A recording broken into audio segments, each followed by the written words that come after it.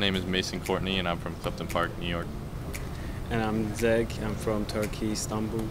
My name is Eduardo, I'm from Aquidauana, Brazil. My name is Brendan, I'm from Siena, New York. Michael Ely from Fort Wayne, Indiana. Sveit Birgisson, and I'm from Reykjavik, Iceland. The coaching staff and the people on the team accepted me with open arms when I came to visit and play with them. And both my parents went here too, so it's kind of continue their legacy of going to Siena College. Mine might be apples and peanut butter. Apple slices with peanut butter. I think that's my go-to snack. I'm not a snack guy, I'm not gonna lie. My favorite food is chicken wings, like lemon pepper sauce or Louisiana butter and garlic sauce would be nice, yeah. And my favorite food is sushi. I like sushis and noodles.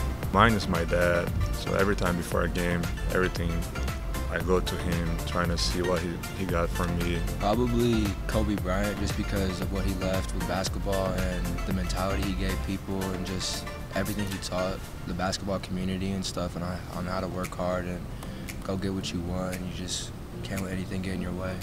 My number is 0. I choose because I want to be first in ceremonies. That's all.